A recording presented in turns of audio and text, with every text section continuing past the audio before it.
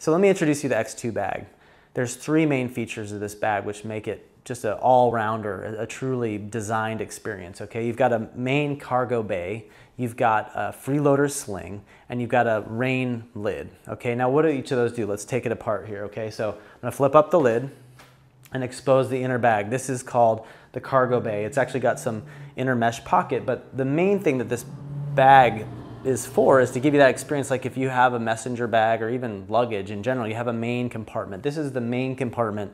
It's very bag-like. We're not asking you to sort of adopt the old system, which is the freeloader, which is kind of freaky and you can do anything with it. This is just a bag-like experience. It turns out it also has an inner liner which makes it water resistant. The key to its function, which I just want to point out briefly, is the cinch strap here, which creates, this cinch strap creates kind of a purse mouth, which keeps your load, whatever you throw in there, stable and hugged onto the bike. So for instance, 2 bags of groceries, no problem. You're not gonna even notice it's there. Next, this is the outer sling. We call it the freeloader sling. We originally came up with that word because it was about like truly infinite capacity to just carry things you never thought. So the true ability to freeload. It also turned out that your friends always wanted to carry their stuff, so the freeloaders took advantage of you.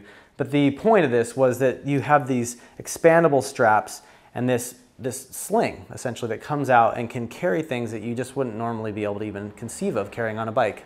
Imagine a ladder or a kayak or even lumber, not to mention of course duffel bags and lawn chairs. I mean, it's truly like kind of as far as you can imagine. People have carried it with that.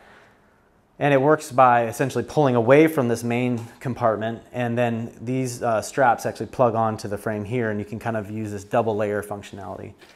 Finally, I just want to give a quick intro to the rain lid.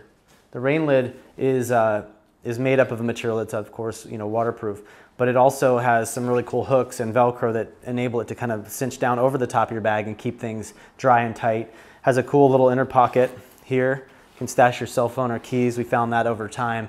It's just something that you always kind of need easy access to a pocket.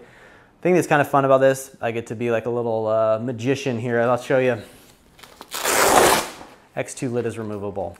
In testing, we learned that my son, he's still riding in a child seat, so child seats bolt onto the flight deck and the legs stick down, and it turned out when we had in our first designs a lid that was not removable. In other words, it was important, it was covering, and we wanted to have that rain protection, but it turned out that with that leg of the bolted on cargo seat sticking down, or the bolted on child seat, you couldn't get the bag open. But if you're somebody who, like me, has used this bag for just a multitude of uses, and in particular you're in a place that maybe has a little bit of rain and you are inspired to ride year-round with your cargo and with your kids, you're going to want to consider getting the X2 cargo bike bag.